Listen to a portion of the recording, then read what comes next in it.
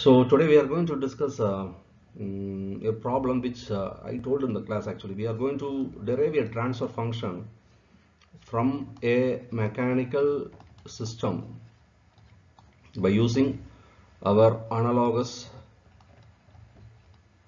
concepts, right? So the mechanical system will be, in the exam question paper they will be giving the mechanical system. So one example, let us solve. So this is the question which they might ask you in exams, right? അപ്പോൾ ഇങ്ങനെ ചോദ്യം ഉണ്ടാവും. Okay, so ഇതിൽ mechanical system ആണ്. ഈ pattern പറയുന്നത് reference point ആണ് കേട്ടോ. അപ്പോൾ ഒരു സൈഡിൽ ഫിക്സ് ആയിട്ടുണ്ട്. ഓക്കെ, ഈ സൈഡിൽ ഫിക്സ് ആയിട്ടുണ്ട്. And this is a spring element, and this is a dashboard, and this is the external force which is acting on the body M1. So these things are normal basic class il thanne nokkiyarunnu. And this is the displacement y1 which the mass M1 is experiencing because of this force F50. And here you see this M1 has two sides actually. One is the combination of K1B on the left side and another one is K2 on the right side.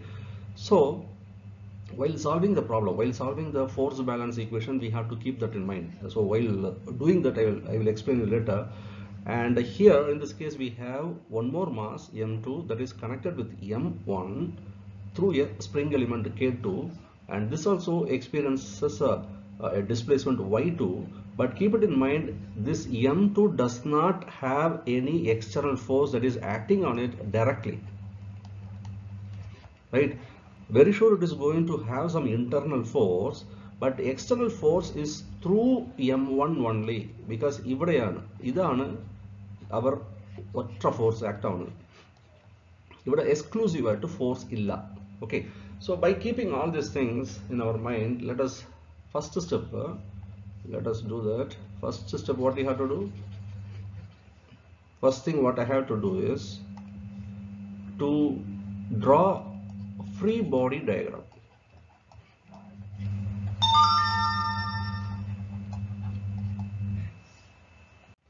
Now what is a free body diagram? Free body diagram, this diagram undallo, original diagram, mechanical system. About free body diagram is something where we will remove the supports which is about a reference point. Okay, we will remove it and we will include all the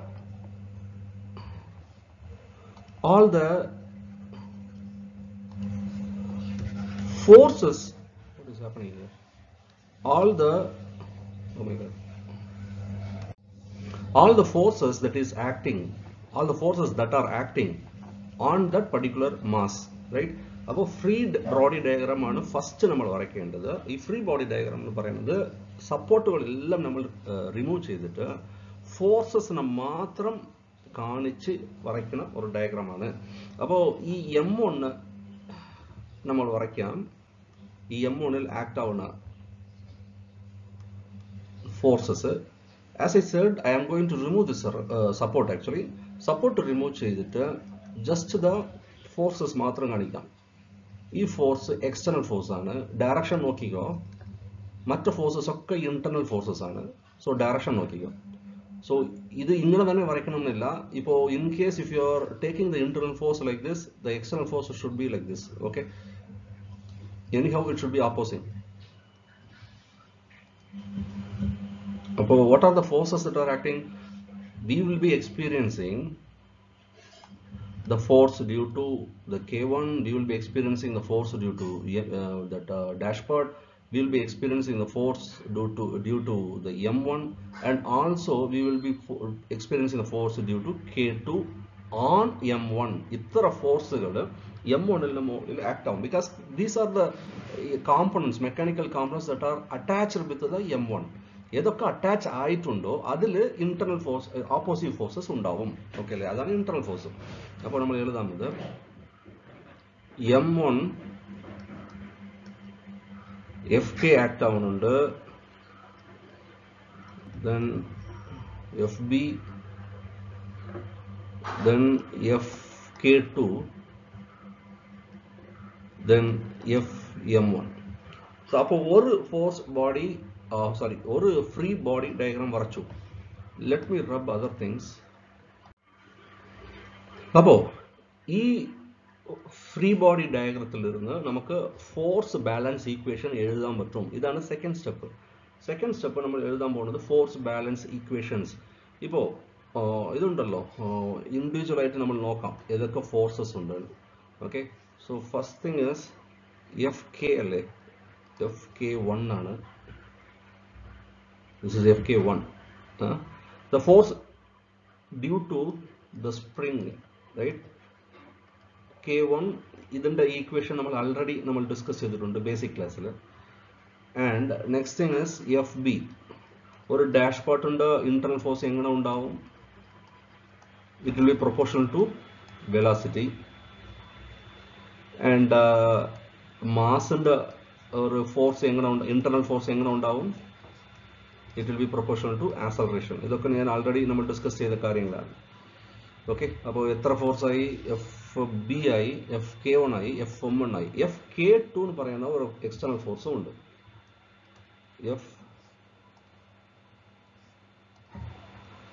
FK2 ൽ നമ്മൾ നോക്കുമ്പോൾ that particular spring, let me draw it here one more time. ഇത് M1, right? So ഇതിൽ ഒരു കാര്യമുണ്ട്, ഒരു node ഇവിടെയും ഒരു നോഡ് വേറെ ഒരു മാസിലാണ് കണക്ട് ആയിരിക്കുന്നത്. മോളിൽ ഉണ്ടായിരുന്ന spring was connected to A reference point, right? അപ്പോൾ ഇവിടെ ഒരു സൈഡ് ഫിക്സഡ് ആണ്, റെഫറൻസ് പോയിന്റ് മീൻസ് ഫിക്സഡ് ആണ് അവിടെ. സോ അവിടെ ഒരു ഡിസ്പ്ലേസ്മെന്റ് ഉണ്ടാവില്ല. പക്ഷെ ഇവിടെ ഉള്ള കേസ് അങ്ങനെയല്ല. രണ്ട് മാസുകൾ ഫിറ്റ് ആയത് കൊണ്ട് ഇവിടെ രണ്ട് തരത്തിലും ഡിസ്പ്ലേസ്മെന്റ് ഉണ്ടാവും. the spring will be experiencing displacement on both the sides actually. So the equation will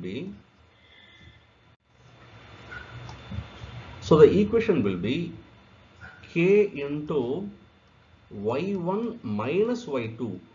That means ഇതിന്റെ മാസ് 1 ഉണ്ടല്ലോ, മാസ് 1 എക്സ്പീരിയൻസ് ചെയ്യുന്ന ഈ ഡിസ്പ്ലേസ്മെന്റ് മൈനസ് മാസ് 2 എക്സ്പീരിയൻസ് ചെയ്യുന്ന ഡിസ്പ്ലേസ്മെന്റ്, റൈറ്റ്? ഫൈൻ. അപ്പോൾ FK2 നമ്മൾ ഇങ്ങനെ എഴുതണം, FK1 ഇങ്ങനെ എഴുതണം. കാരണം വെച്ചാൽ ഇത് ഒരു സൈഡ് ഫിക്സഡ് ആണ്. Okay, so what is the force balance equation? മൊത്തത്തിൽ F of t, that is the external force applied must be equal to the internal force generated. ഇത് ന്യൂട്ടൺസ് സെക്കൻഡ് law ആണ്. Am I right? Newton's second law. So according to Newton's second law, the F of t, external force F of t is equal to, I have to write everything combined, m1 d square y by dt square plus b into dy1 by dt plus k1 into y1 plus k2 into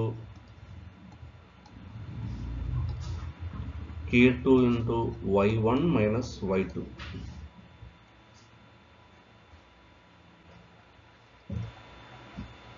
Okay, so let's move on to the next slide.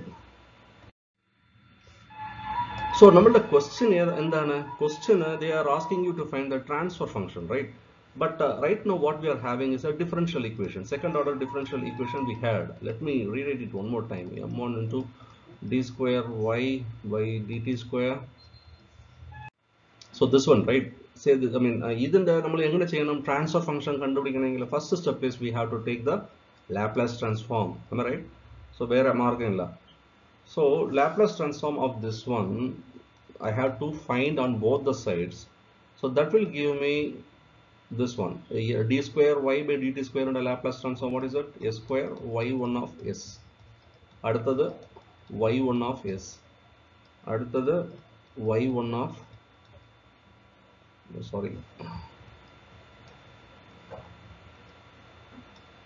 b into s into y1 of s, k1 into y1 of s, ഇവിടെ k2 into y1 of s minus y2 of s, right? So this is your force balance equation. ഇതില് y1 of s we can take it outside, right? y1 of s we will take it outside. So remaining things I am writing here.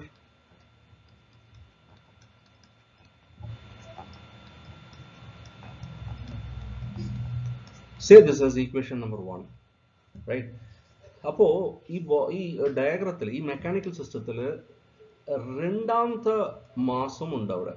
So let us write the let us draw the free body diagram of second mass. Second mass എന്ന് പറയുന്നത് ഇതാണ്.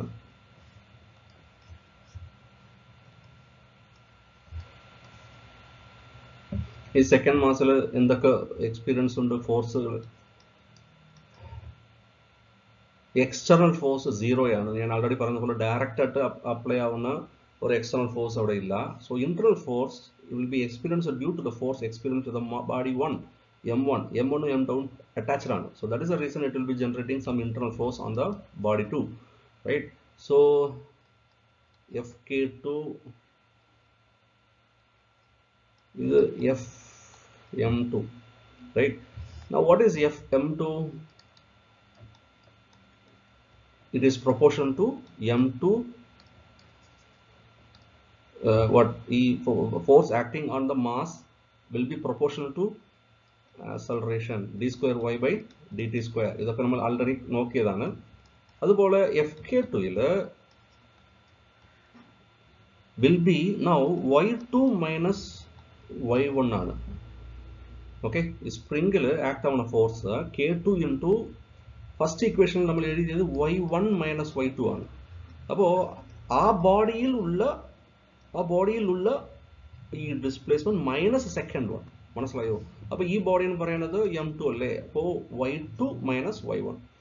അപ്പോൾ ഇത് നമ്മൾ force balance equation ആയിട്ട് എഴുതാം. Let us move on to the next slide. So force balance equation ആയിട്ട് എഴുതുമ്പോൾ since external force is 0, I can write the force balance equation according to Newton's second law like this.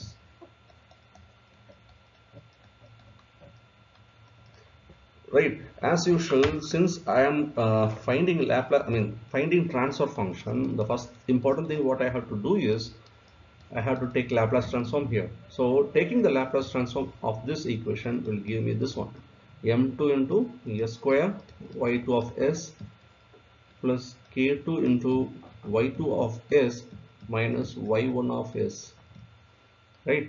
So rearrange this equation in such a way to take y1 of s outside. Okay, appo engana varum, sorry,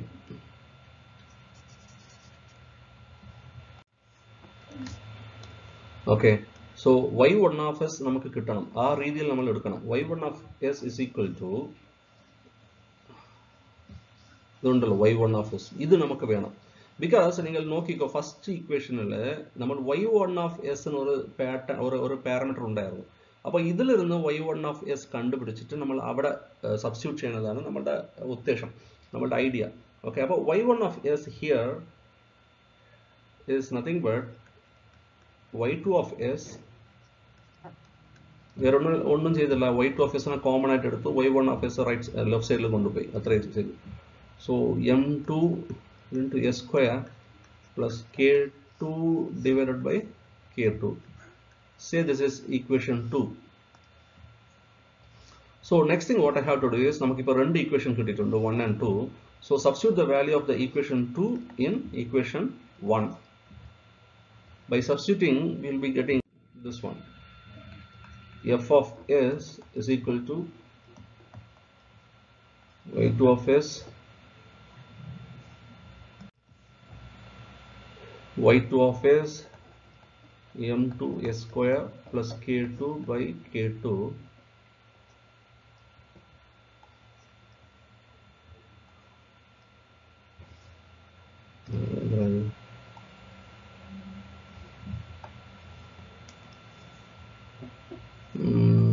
into m1 s square plus b s plus k1 plus k2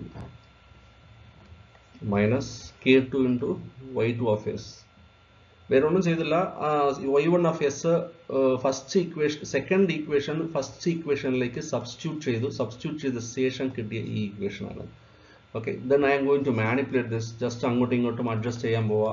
F of s is equal to y2 of s. ഞാൻ ഈ y2 of s പുറത്തെടുത്തു, common ആയിട്ട് എടുക്കുന്നുണ്ട്. I hope you know the reason why I am doing this. എന്തായാലും ഈ y2 of s ഞാൻ പുറത്ത് കൊണ്ടുവന്നു.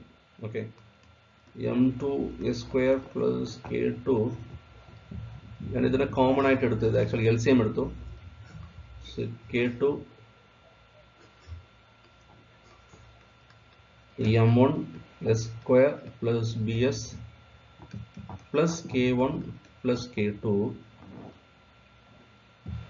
minus k2 square.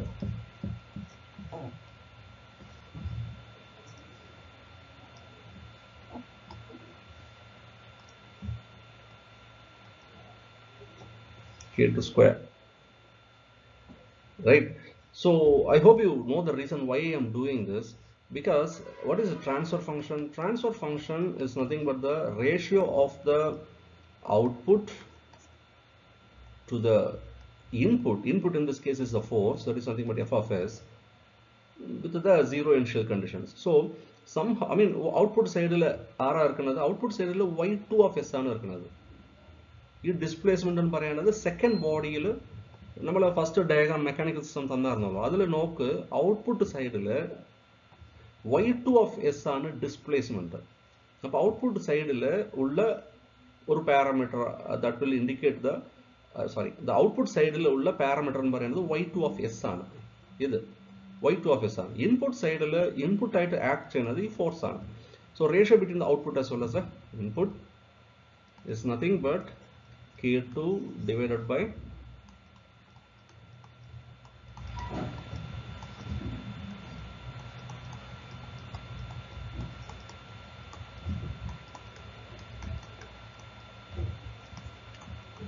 right.